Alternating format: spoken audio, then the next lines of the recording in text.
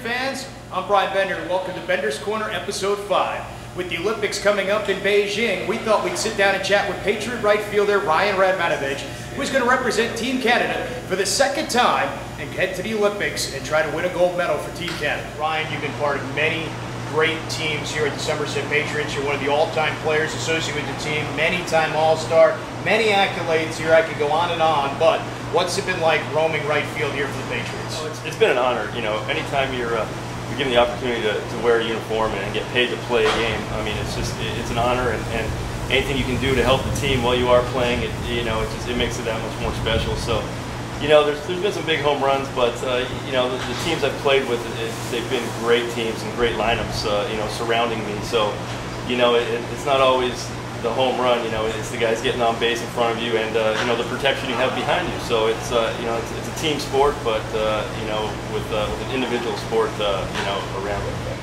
Now the Olympics is fast approaching. I see the bat here, Beijing Olympics, already named in Team Canada. Congratulations again for that. This will be your second Olympics with Team Canada.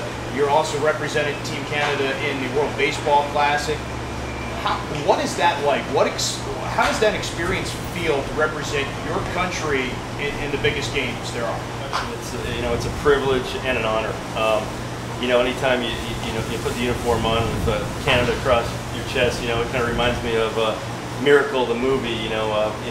Asking you who you play for, and they come up with USA finally. But yeah, just to have that on your chest, playing for a whole nation, it's definitely something special.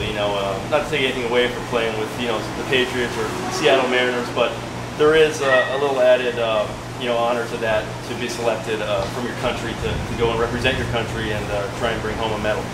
Olympics is tough, so is this league right now.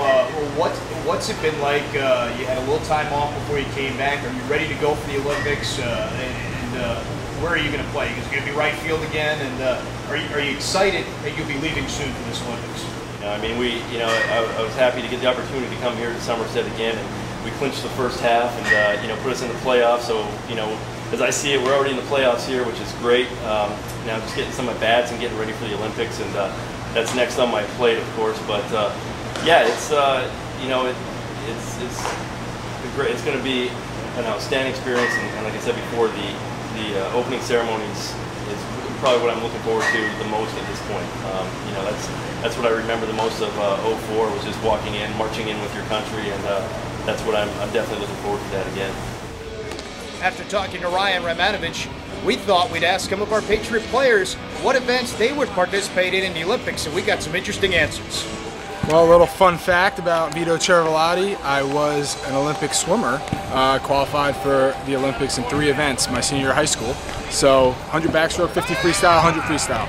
But I probably wouldn't even want to do that, so I would say curling would be my Olympic event. I would go with basketball, and then I would go by the 4x100 relay team.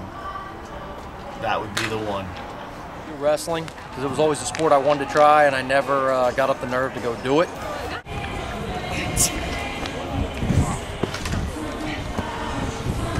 No, but I used to do gymnastics when I was younger, and I can still do it a little bit, so I'm going to go ahead and give you guys a little example real quick. When I was stretching,